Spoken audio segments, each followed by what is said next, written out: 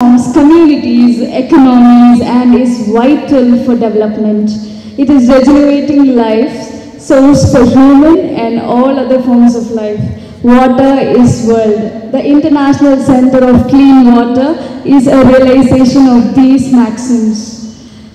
The International Center for Clean Water, ICCW, was established in the year 2018. Indian Institute of Technology, Madras, located within the lush IIT Madras Research Park. ICCW strives to use innovation and technology to elucidate and investigate all issues related to water. To promote water literacy and encourage youths to take up careers related to water, ICCW are conducting a water quiz on World's Water Day. The quiz is happening in association with Exquisite and the Department of Chemistry, Stella Maris College.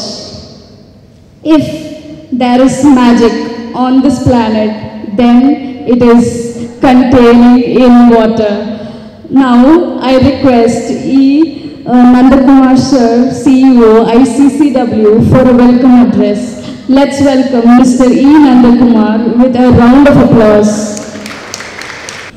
Good morning and hearty World Water Day to all of you. At the outset,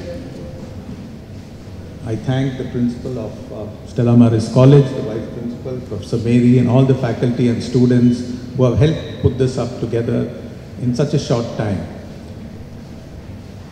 It's always a pleasure to be and a privilege to be working with Stella Maris College ever since we signed the agreement 4 years ago.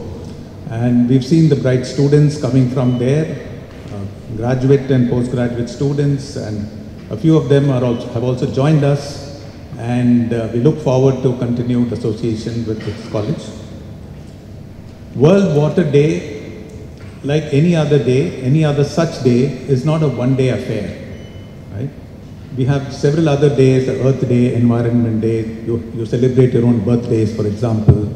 All these are just reminders to us to worship the fact today, actually we can worship water and say that water is life, and can we do something about preserving it? The moment we say water is life, we talk about our rights, a right to live. Okay? So we say we have a right to water. And the moment we say right, it also brings in responsibility. And so therefore, can we look at how we ensure that everybody here, not just the human race, but also all the living beings on this planet which need water, how do we ensure that this right is available to them all the time? And that is our responsibility. And today is the day that we remind ourselves of that responsibility. So what is it that we need to discharge our responsibilities? Certainly we need knowledge and we need skills. Today, through Exquisite, Arvind and his team, I think we will give you a glimpse of what kind of knowledge exists in the field of water. I hope it will open your minds to the ocean of knowledge that is there and kindle you to maybe take up careers in water, explore opportunities. I can assure you in the last 5 years, we've seen tremendous opportunities in the field of water for not only youngsters, but people of all ages. And the world needs, the planet needs the youth to take up careers in water. The future is in your hands, and we therefore, and I would say thank you and congratulations to all of you who have assembled here for having taken this effort to come from wherever you have come, whichever college, including those from this very old college, to take part in this journey. I think this is the first step of a journey. Please look at it that way. It will be enjoyable, it will be exciting. I've seen some of those questions. Even if you don't know the answers, I think you'll enjoy the process, the experience of being here today. And I wish you all the very best. You too can make a difference. And you know, in the interest of economic growth and industrialization, we have actually exploited resources all these years, all these decades, maybe centuries. Ancient civilizations were centered around water. All of you know that, whether it's the Indus Valley or the Mohenjo-daro or the, the Egyptian civilization, Mesopotamian, all of them have centered around water. So where there is water, there was civilization. Then what is the problem? The water has remained constant, then what is the problem? The problem is it is not there where we want it to be, and it's not there in the purest form that we want it to be. Okay? And who has been responsible for this? If we just pause for a minute and see who on this planet has been responsible for the state of affairs, the answer is not far for us to seek. Right? All of you would have seen in the few weeks or months of lockdown, the world transformed because we human beings were under lockdown. So it gives us a sense of what we can do. Sometimes if we just stop doing some of the things that we are doing, the world will be better. So if we can pause, if we can take some insights from today and take it back and spread the word around, back in your colleges, in your societies, I think all of us can contribute. It's not that you need to be part of a movement or you need to join some organization or some college or do some research. Yes, there is chances of doing research in water. We do work on analysis of water quality. We do validation of technologies. There's huge opportunity in data sciences in water, because water plus data gives value. Just water alone is not, today we don't know where the water is, what's the quality, how can it be used, what is the budget, that like a financial budget, we can do a water budget.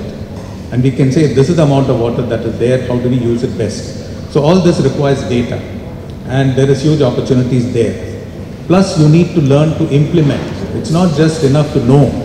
The skills required to translate this knowledge into benefit for society is also something where I would urge the social scientists, I don't know if there are any here, there must be, environmental science, political scientists, people pursuing economics, humanities, everybody has a role.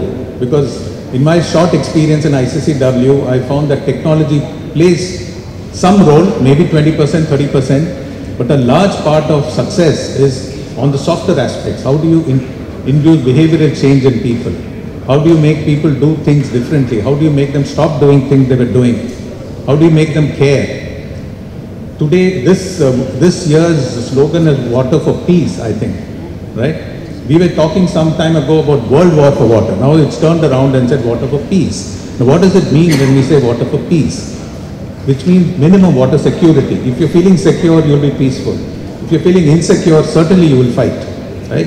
And you will blame somebody for your insecurity. So first of all, can we ensure water security?